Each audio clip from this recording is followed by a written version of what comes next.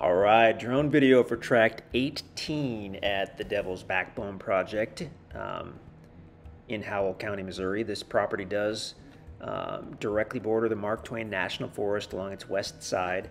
We're looking down at the west side. The easement road borders the entire west side of the property with the National Forest right on the other side of the easement road. So you've got 200 feet, about 200 feet of frontage, I believe, on this one, on that gravel easement road along its west side, and then of course the National Forest right across.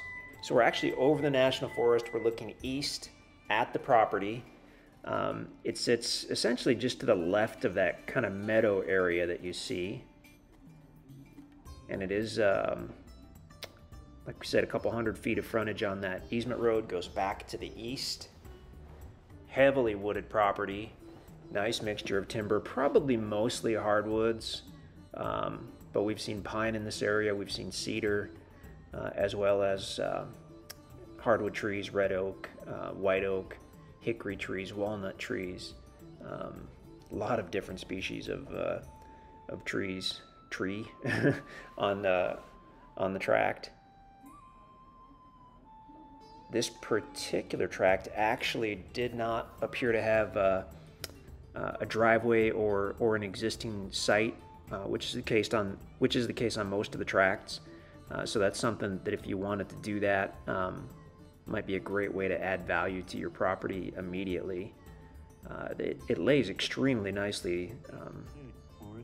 Looking at the topo map here as we do this, and it's going to be the highest toward the west side, just east of the easement road. From the easement road, according to the topo, it rises up very gradually for just a little while, levels off, and then as you go easterly from there, it slopes down very gradually. So it looks like an extremely usable property.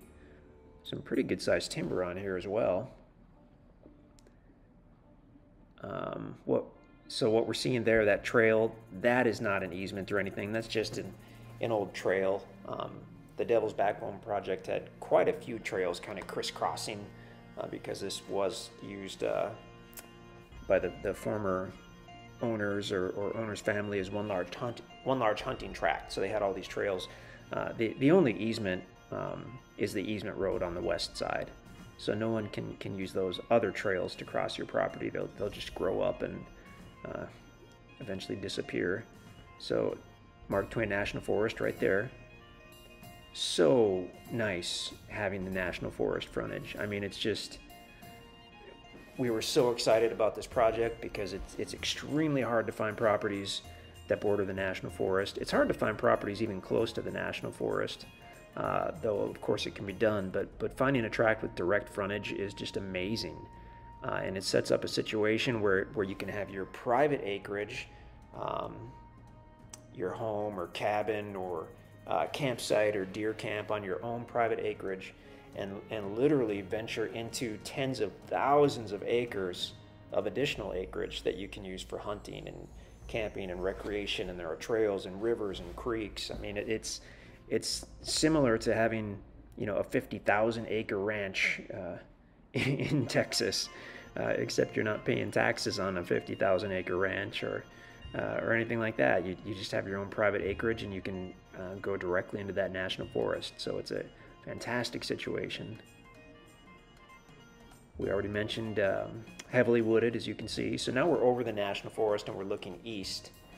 You can't quite see the easement road. It's just below us, and then crossing over onto the property. Gorgeous, gorgeous tract.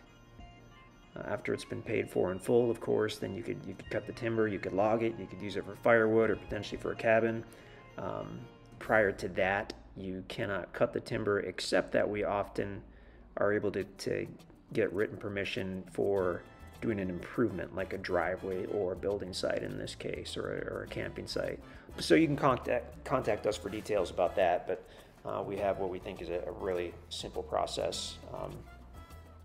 If that's something you want to do. So yeah, get a hold of us. Tract 18 at the Devil's Backbone project, surveyed with the corners marked. Beautiful property, and obviously the National Forest is right there. So a pretty special tract.